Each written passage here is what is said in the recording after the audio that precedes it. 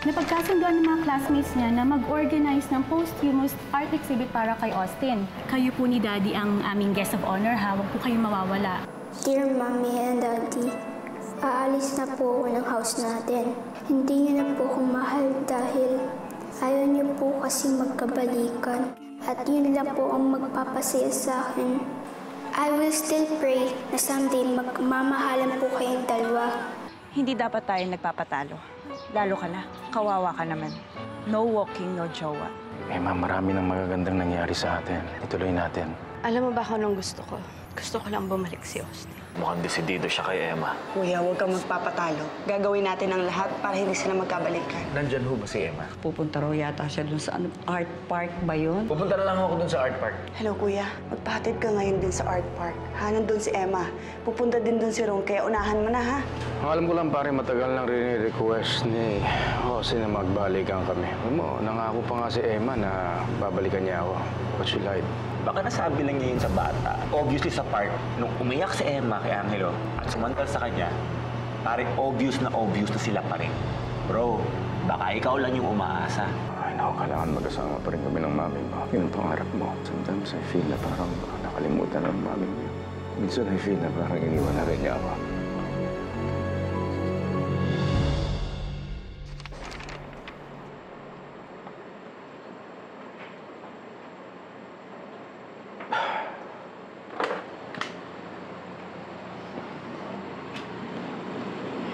Rom, tahan na. Hayaan mo muna si Emma kung sino gusto niyang kasama. Basta kami na anak mo. Ikaw yung gusto namin makasama. Kami na yung magiging pamilya mo, kaya hindi ka nag-iisa. Ha? Tama na. Tama na.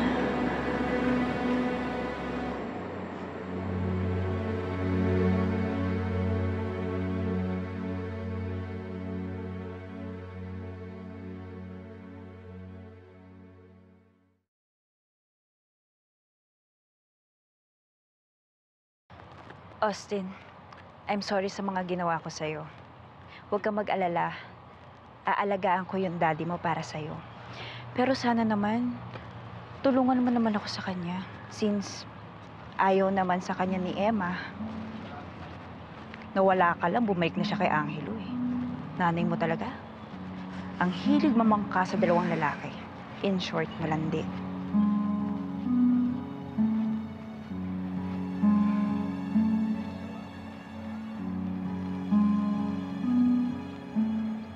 Hi, Emma. Oh, hindi mo yata kasama yung boyfriend mo si Angelo? Hiwalay na kami. Kung tapos ka na, pwede bang iwan mo muna kami ng anak ko? Sayang naman yung namuong pagmamahalan niyo ni Angelo. Alam mo, kailangan mo yun. Dahil hindi mo na maaasahan si Ro, magiging busy na siya sa baby namin. At madaliin siyang makakapag-move on kay Austin. Hindi kakalimutan ni Rom si Austin. Emma, sabik si Rom na magkaanak ulit. At ang baby namin ang priority niya ngayon. Ibubuhos niya lahat ng pagmamahal niya sa anak namin. And eventually, makakalimutan niyo na si Austin. Kapal na mukha mo pumunta dito sa puntod ng anak ko at sabihin ng mga bagay na yan? Kunwari ka pa na mahal mo si Austin? Kung talagang mahal mo si Austin, hindi mo siya kakalimutan. Pwede ba umalis ka dito? Umalis ka na! At dalhin mo to? Ha? Dalhin mo yon. Hindi kailangan ni Austin yung mga dinadala mo! Oo na, aalis ako pero huwag mo kong batuhin.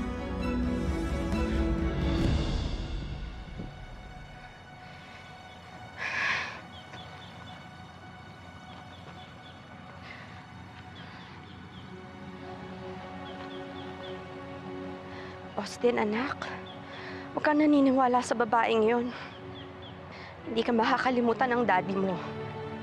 Kasi ikaw ang unang baby niya. Ikaw ang unang nagpadama sa kanya ng pagmamahal at kung paano maging isang ama. Doon pa lang, hindi ka na niya makakalimutan. Pero kung mangyari man nakalimutan ka talaga niya, huwag kang mag-alala. Dito naman ako eh. Hindi kita kakalimutan. At ikaw lang ang baby ko forever. Dahil wala na akong ibang anak kundi ikaw lang.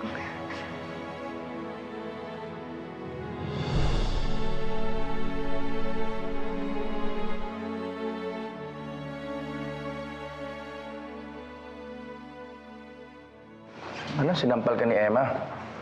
Eh baka na-provoke mo siya. Ano ba nangyari? Rome, sinabi ko lang naman sa kanya na magkakaanak na tayo eh. Na darating yung time na mababaling yung attention mo sa baby natin pag naipanganak ko na siya.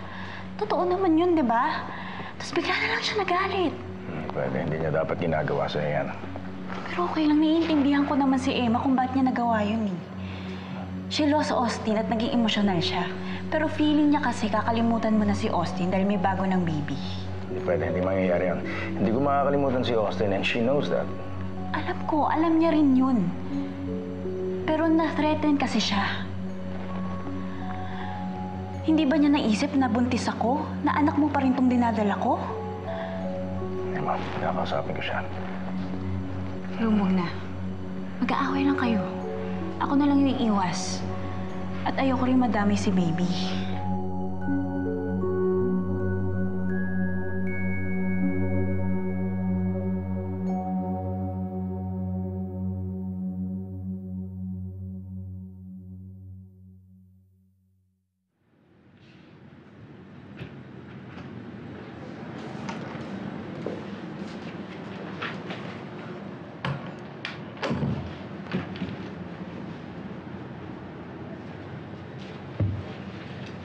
Anak? Oh, bakit dito ka natulog? Ha? Naku, anak, halika na. Hindi ka pa kumakain, halika na. Samahan mo ako, halika, kumain tayo, anak. Sige na, tumayo ka na. Ayan, yun na lang ako. Anak, hindi pwedeng laging ganito ang ginagawa mo eh.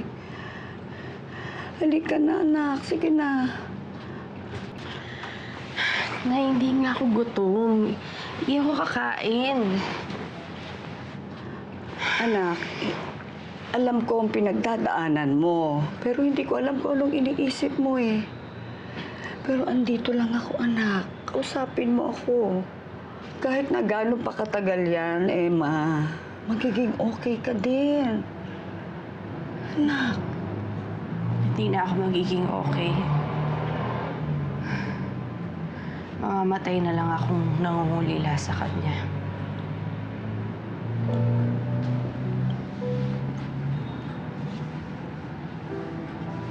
Emma, anak, huwag mo namang gawin ito. Hindi pwede matuldukan ng ganito eh. Hindi po pwede. Alam mo ba, masakit din sa akin na wala ang apo ko. Pero alam mo ba, mas masakit sa akin nakikita kang ganito dahil anak kita. Mahal kita, anak. Mahal na mahal kita. Pero wala akong magawa. Wala akong magawa. Hindi ko gustong makita ang ganitong ginagawa mo. Buhay ka pa, anak. Pero unti-unti mong pinapatay ang sarili mo. Huwag ganun. Andito pa ako, anak. Andito pa ako. Anak, haraawa mo na. Sige. Anak.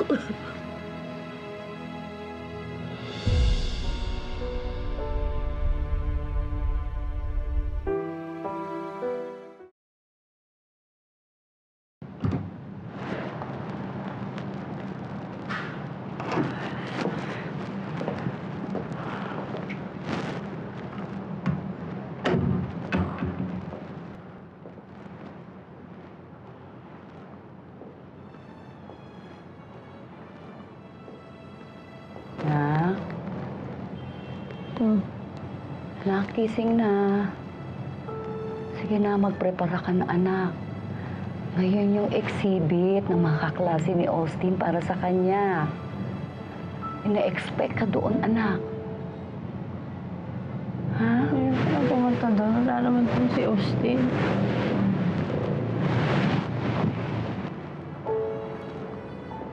Anak, di ba sabi mo noon na pangarap ni Austin na magka-exhibit? Kaya kailangan mag-attend ka doon. At siguradong matutuwa si Austin kahit wala siya na sinusuportahan mo pa rin siya. Di ba? Sige na, anak. Kailangan mo naman umalis pa minsan-minsan.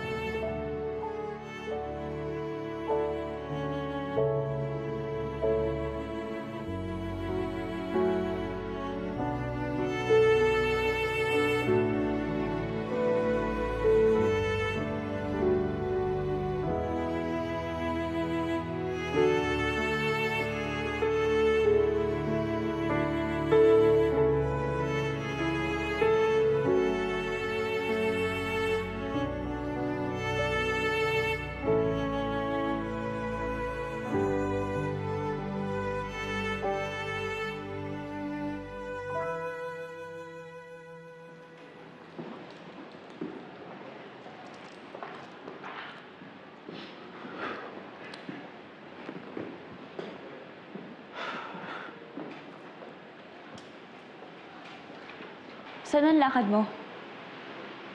Sa school ni Austin. Meron kasing art exhibit doon para kay Austin. Guest of honor kami ni Emma. Okay.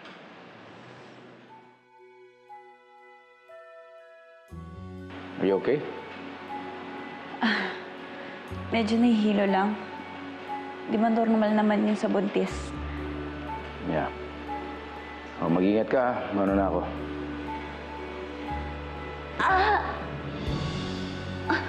Pero masakit na tiyan ko. Okay ka lang ba? Meron ka kain masama or what? Wala. Please, dali mo ako sa doktor, please. Sakit. Teka. Okay, dahan-dahan. Sige. Ano ka, kaya mo? Kaya mo ba?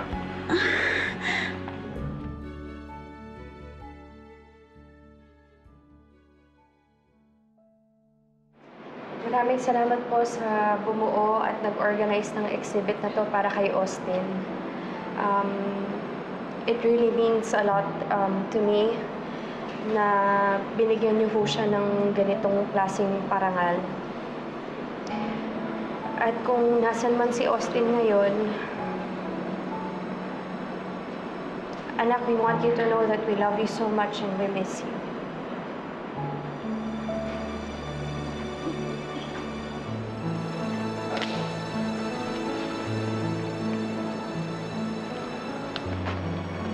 The exhibit is now open.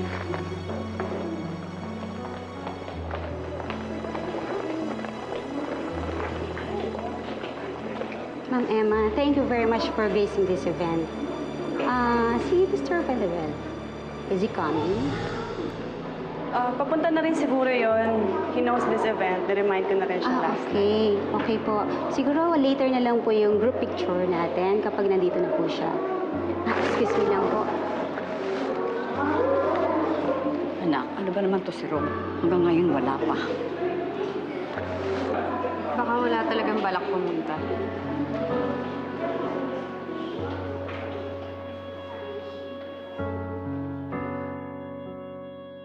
She just suffered abdominal cramps kanina, kaya nothing to worry about. The baby is okay. Oh, thank God. Akala ko kung ano na. So, Georgia, you must take extra vitamins and need to have more rest, okay? Medyo maselan kasi ang first trimester ng pagbubuntis mo kung kaya't napapaghilo ka. So, I do not recommend you na naglalalabas ka kung hindi rin lang naman kailangan. But instead, take more rest and no stress, ha? Remember that. No stress, okay? Okay. Salamat po. Dok, pwede ba namin makita yung baby? Yes, of course. Miss, yan. Okay? So, yun yung fetus. Yan, nakikita mo yung fetus, di ba? So, hindi pa siya fully formed at this time, pero may heartbeat na yan. May heartbeat na siya, oh.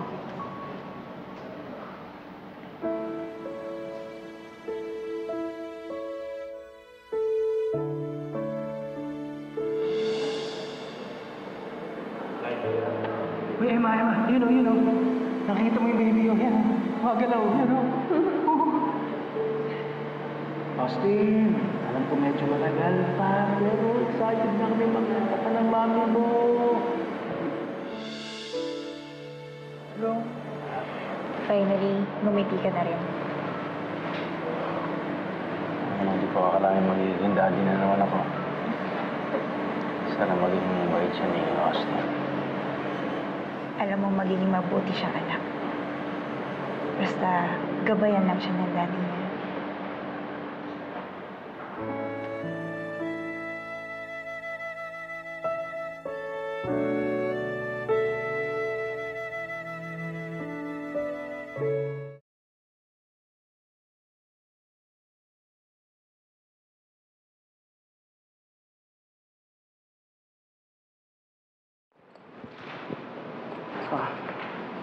Emma, tapos na?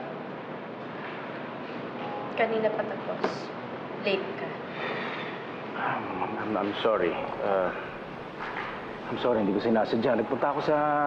Dinala ko si Georgia dahil sumakit yung tiyan niya. Dinala ko sa ospital. Emma, narinig ko yung tibok ng puso ng bata. Wala akong pakialam sa anak niya ng Georgia. May anak din tayo. At kahit patay na si Austin, nangako ka sa kanya, di ba? Napupuntahan mo ang event na to. I'm sorry, hindi... Oras natin to para kay Austin. Inuna mo pa yung anak mo sa kabila. Ano? Kinakalimutan mo na si Austin. Ganun. Emma, na-late ako, okay? Pero hindi ibig sabihin niya nakakalimutan ko yung anak natin. May mga priorities ako. At hindi isa doon ay tuluyang kalimutan ko at ibura ko sa isip si Austin. Eka mo, saan ka pupunta? Babalik ka sa kapit mo? Baka naman nakakalimutan mo na kung hindi mo pinapasok yung ahas na yan sa buhay natin, baka sakaling buhay pa yung anak ko ngayon. O baka naman pilit mo talagang kinakalimutan.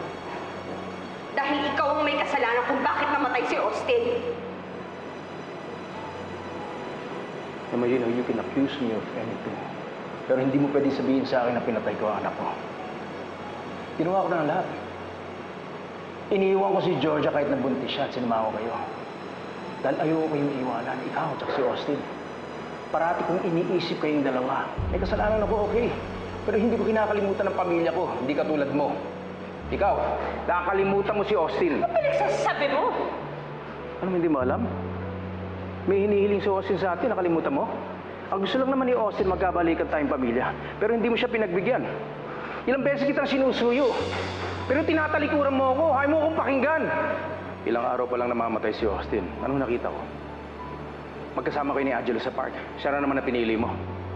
Pinaasa mo si Austin. Pinaasa mo kami, What Emma. are you even talking about? Hindi ko alam na nandun si Angelo. Nakita ko lang siya nandun. Ganyan ka naman eh. Prina-priority mo si Angelo. Ano naman ang nangyayari? Kaya sumasama ang loob ni Austin. Kaya niya nagawa yun. Naramdaman niya na ayaw mong bumalik ang pamilya natin. Ayaw mo na. Kaya siya namatay. Kasalanan mo ito! Kasalanan mo ito, Emma! Sige. Sampalin mo ako. Dito ba? Dito ba? Mukha mo ba? Sabihin sa akin yan! Sabihin mo lahat ng gusto mong gawin mo! Gawin mo! Saktan mo ako! Saktan mo ako! Sige, labas mo lahat ng galit mo. Sige, labas mo. Para matanggal yung guilt sa katawan mo. Sige, gawin mo ba? Dito ba? Dito ba? Mukha mo! Tama na, anak. Tama na. Kapal ang mukha mo para sabihin sa akin yan na ang punot dulo ng lahat ng to, ikaw! Dahil ng babae ka, ikaw ang tumira sa pamilya mo! Ako lang. Sigurado kang ako lang may kasalanan at isipin mo nga yung sinasabi mo. Emma, pareha tayong may kasalanan dito. We probably deserve this. We probably don't. Pero isa lang ang malinaw sa atin.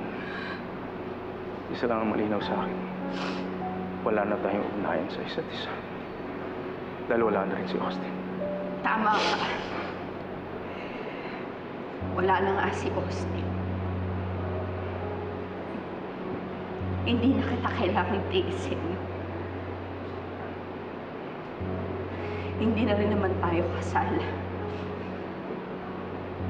Kaya dapat wala na talaga tayong ugnayan. At hindi na rin kita kailangang respetuhin pa. Sana ikaw na lang namatay. Sana hindi yung anak ko ang namatay. Sana ikaw na lang! Emma. Mabuti nga ganyan lang siguro ang arrangement natin. Para tayong patay sa isa't isa.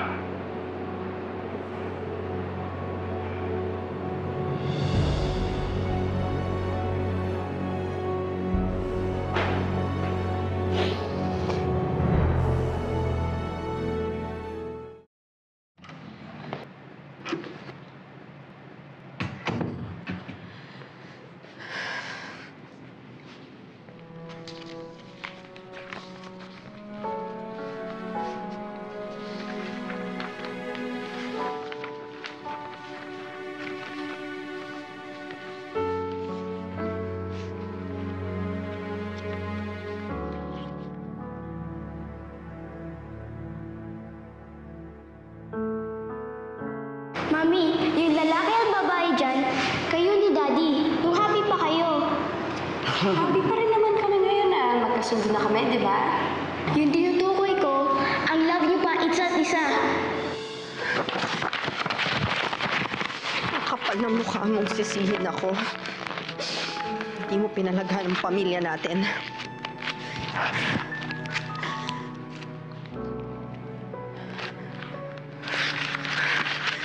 I'm so sorry, Austin. I'm so sorry, anak. Pasensya.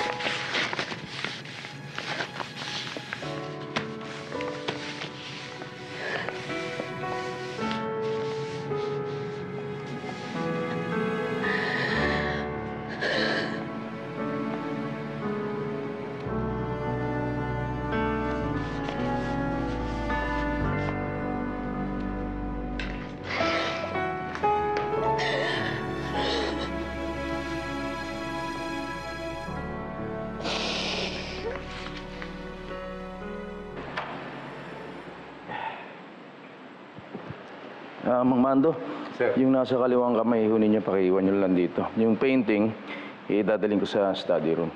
Sabit ko doon. Sir, matutuwa si Austin ito. Pinakyaw niyo ba naman lahat ng drawing niya eh? Para tuloy, nandito na naman siya uli. Sir. Salamat ako.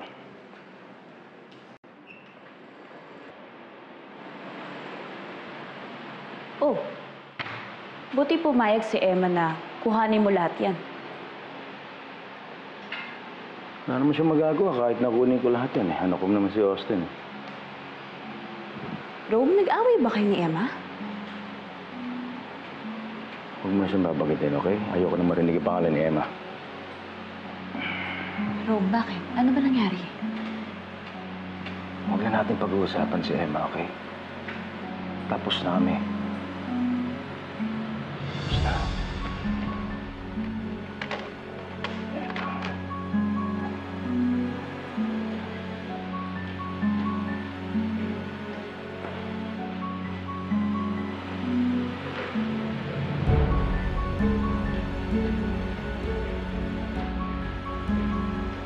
Baby, narinig mo ba yun?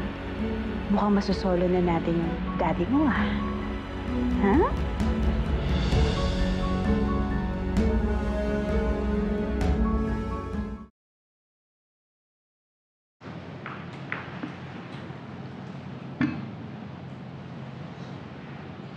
Nak, pwede ba kitang makausap? Nahihirapan kasi ako sa inyo ni Rome. May ayusin lang ako sa loob. Anak, mali yung sinabi niya sa'yo kanina. Nasaktan lang siya, kaya mo niya nagawa yun. Sinaktan mo siya. Teka nga lang muna, Nay. Kinakampihan niyo ba si Rome? Anak, Hindi niyo po ba narinig kung ano mga sinabi niya sa akin? hindi naman sa ganun, anak eh. Hindi ko siya kinakampihan. Pero tao lang si Rom, anak. Nagagalit din siya, lalo na kung dinidikdik mo siya. Anak, sinasaktan niyo ang isa't isa. Eh di sana, inisip niya muna yon bago niya sinabi sa akin. Dapat tumingin siya sa salamin bago niya isisi yung pagkamatay ni Austin sa akin. Kung wala siyang pakialam sa akin, wala rin akong pakialam sa kanya. Alam mo, anak, kung nakikita kayo ni Austin ngayon, sigurado malulungkot na naman. Pwede na, huwag niyo nang ipilit. Tapos na kami ni Rome. Wala nang dapat ayusin sa relasyon namin. Pero hindi ibig sabihin nun na tapos na kami ni Austin. Kung gusto nilang kalimutan si Austin, okay lang, wala akong pakialam. Pero para sa akin, buhay pa rin ang anak ko. Kahit ako na lang ang nag-iisang taong nakakaalala sa kanya. Austin! Austin! Anak, bitawan mo nga ako! Hindi, anak. Hindi ko kidnapper ang anak ko. Kamamatay lang mo kasi ang anak niya, kaya ako niya nagawa yun eh. Akalain mo ba naman mga agaw ng anak ng iba? Akala niya si Austin. Alam mo't lumuluwag na yung tornilyo ng babaeng yan. May mga counselors na pwedeng tumulong sa'yo. Sanay silang kumuusap para mabilis ka makakope up sa pagkawala ni Austin. I don't need help.